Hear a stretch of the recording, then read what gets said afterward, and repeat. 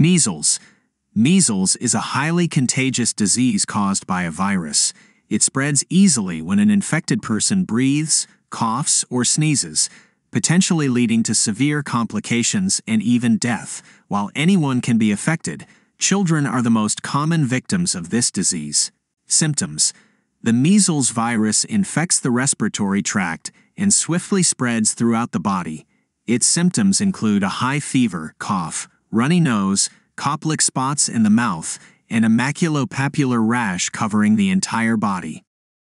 Koplik spots, seen inside the mouth, are diagnostic for measles, but are temporary and therefore rarely seen. Koplik spots are small white spots that are commonly seen on the inside of the cheeks opposite the molars. They appear as grains of salt on a reddish background. The measles rash is a generalized red maculopapular rash that begins several days after the fever starts. It starts on the back of the ears and spreads to the head and neck before spreading to cover most of the body, often causing itching. The measles rash appears 2 to 4 days after the initial symptoms and lasts for up to 8 days. The rash is said to stain, changing color from red to dark brown before disappearing. Overall, measles usually resolves after about 3 weeks. Vulnerability. Complications tend to be most common in children under 5 and adults over 30. Those who are malnourished or have weakened immune systems, especially due to conditions like HIV, are at higher risk. Measles itself weakens the immune system, leaving children exceptionally vulnerable. Transmission.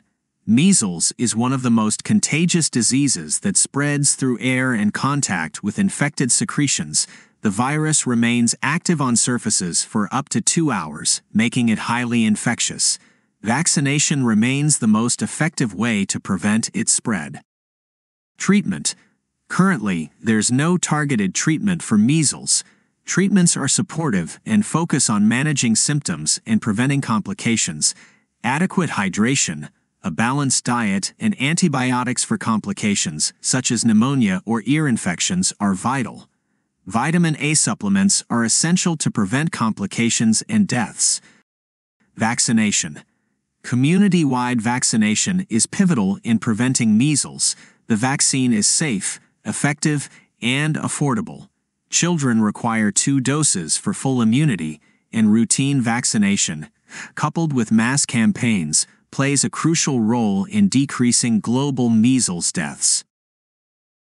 The Identify Isolate Inform tool is designed to help clinicians detect and manage measles patients presenting to the emergency department. 1. Identify. Recognize the signs and symptoms of measles. Clinicians should also inquire about immunization status, sick contacts, and travel to a region with measles. 2. Isolate. Take appropriate infection control measures to prevent the spread of measles to other patients and healthcare workers. This may include placing the patient in a private room and using personal protective equipment. Isolated patients should have samples obtained urgently and sent to the local public health department laboratory for disease confirmation. 3. Inform. Notify the local health department and the hospital's infection control. This allows for proper public health measures to be implemented, such as contact tracing and vaccination campaigns. In summary, this lecture encourages clinicians to stay informed about measles and emphasizes the importance of quick diagnosis to prevent the spread of the disease in your community. One should stay up to date on clinical features and diagnosis of measles or other communicable diseases by attending orientation sessions and reviewing resources from trusted sources like CDC.